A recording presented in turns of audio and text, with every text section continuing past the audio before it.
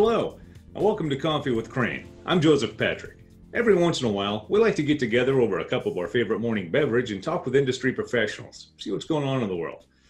Recently, you've reached out and asked what the current state of logistics as a whole is. Well, to help us get a better overview of the situation, I've asked Michael Labadie, Crane's VP of Global Lead Automotive and Industrial, to come on and talk with us today. How are you, Michael? Oh, great. Thanks for having me. Hey, it's nice to talk to people, outside of this whole situation.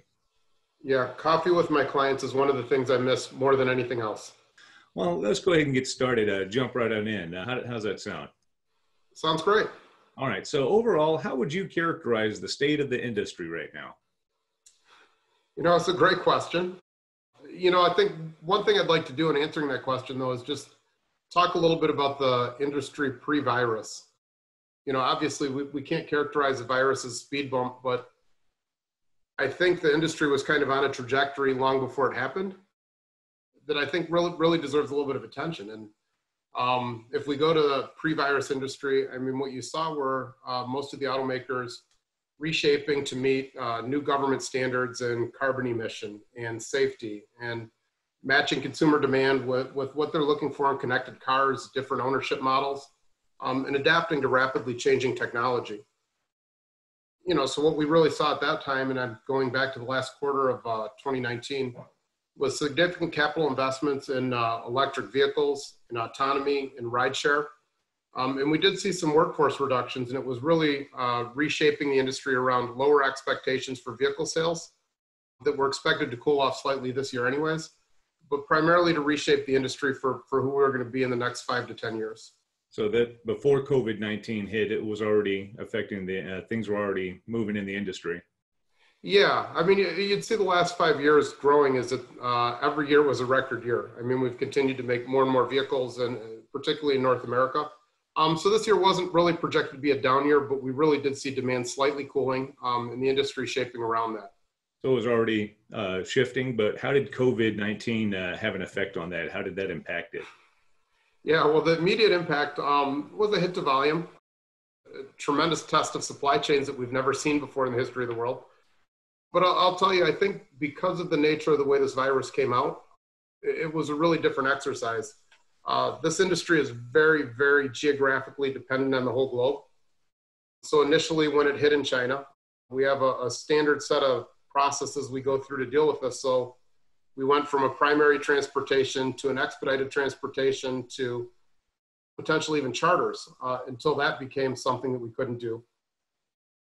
So it really tested the supply chain a lot of different ways and made us recognize in supply chain, we see it every day, but I think these companies in whole got a recognition of how dependent they are on other geographies.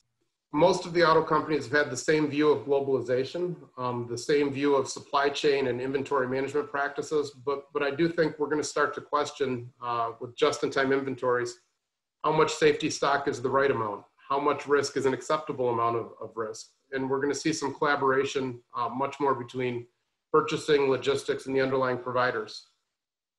How have you seen technology being utilized in different ways as far as these logistical changes have gone?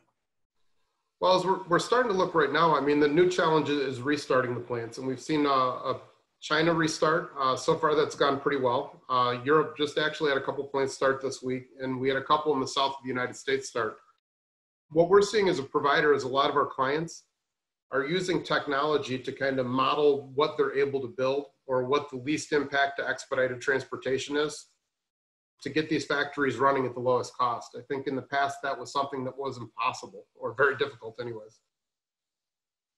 I had a buddy find out that I was going to have you on the show today, and he wanted to know what EV autonomy is. What is that, and what do you feel about it?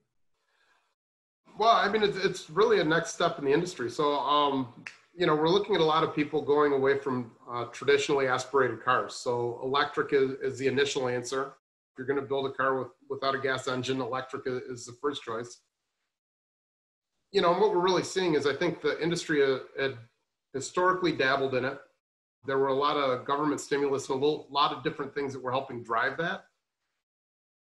But now you're starting to see governmental restrictions where they're looking at completely carbon neutral cities and a lot of these kind of things. That's making it very important for the automakers and really the reshaping of the industry to be able to provide that kind of car. So it's kind of the next step in the evolution of transit in a way. Yeah, so I mean, we live in the States, and I think, our adoption of that is going to be a lot slower. But even if we get to a 10% adoption rate over the next 5 to 10 years, you're still talking about 1.5 million vehicles. So that's a pretty big change. That's pretty significant, yeah. Yeah, and as we look at autonomy, I mean, I think we've gradually had things introduced over time, right? Like backup beepers and sensors that would tell you when you're about to hit something.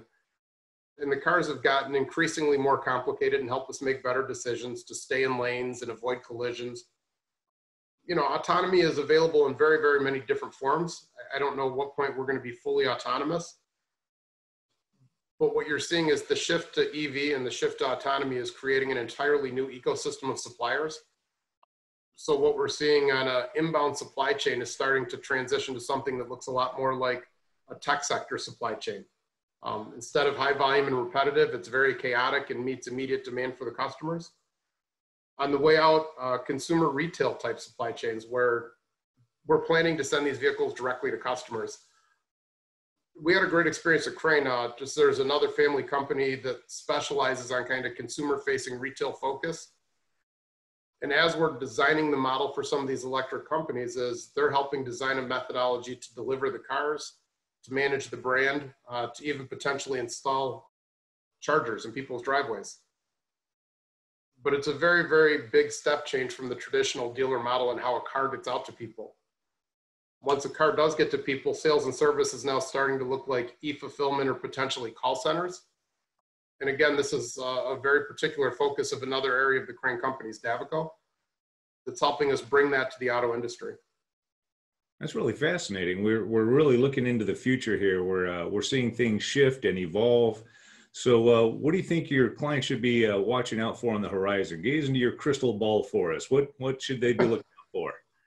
So my crystal ball, I mean, I think probably first and foremost are just the long-term impacts to the underlying carriers and the transportation network they rely on.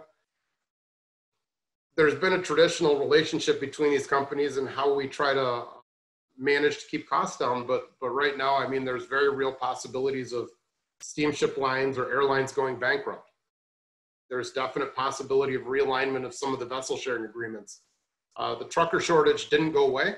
It's still out there. Right. And as we return to demand, I think understanding what's going on in the underlying carriers is going to be really key. What I would say probably first and foremost, even beyond that, is just as we look at what's gone on in government policy with USMCA, with a trade dispute with China, with Brexit, I think there's a lot of focus that needs to be put into trade, into supply chain agility. Within Crane, we've done quite a bit between the auto sector and our trade compliance specialists to understand as these things change, what's the best opportunity to either gain some advantage or avoid negative consequence. But I think in the past in the auto industry, those were viewed as inviolables. And right now they could potentially become an area of advantage for people that understand them. It's a pretty exciting time to be in the industry, right? It is. I think one of the CEOs here in Detroit famously said this industry has changed more in the last 5 years than it did in the first 50. Wow. And I think that's only getting faster.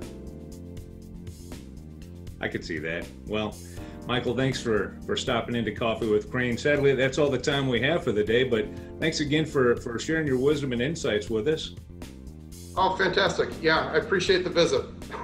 You take care, all right? Stay safe. All right, see ya.